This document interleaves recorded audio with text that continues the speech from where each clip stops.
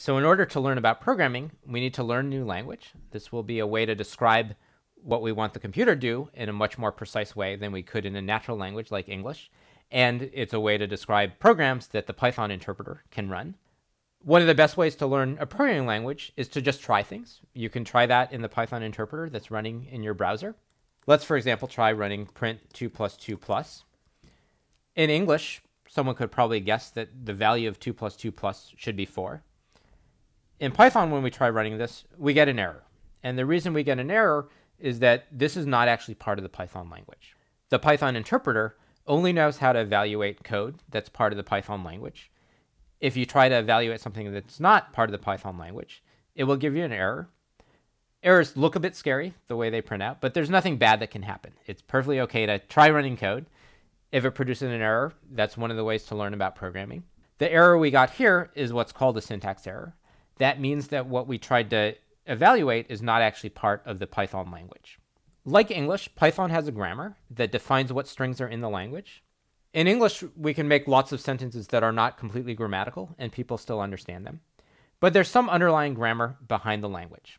Those of you who are native English speakers might have learned rules like this in what was once called grammar school. Those of you who learned English as a second language probably learned rules like this when you were learning English. So English has a rule that says you can make a sentence by combining a subject with a verb followed by an object.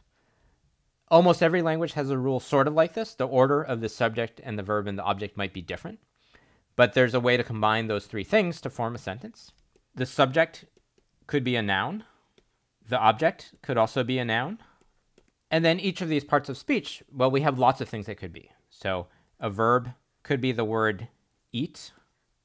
A verb could also be the word like. And there are lots of other words that the verb could be. A noun could be the word I. A noun could be the word Python. A noun could be the word cookies. The actual English grammar is, of course, much larger and more complex than this. But we can still think of it as having rules like this that allow us to form sentences from the parts of speech that we know, from the words that make those parts of speech. The way we're writing grammars here is a notation called Backus-Naur form. And this was invented by John Backus. So John Backus was the lead designer of the Fortran programming language back in the 1950s at IBM. This was one of the first widely used programming languages.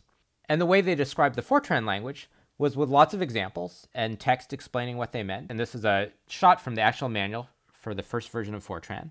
This worked okay. Many programs were able to understand it and guess correctly what it meant, but was not nearly precise enough. And when it came time to design a later language, which was the language called ALGOL, it became clear that this informal way of describing languages wasn't precise enough.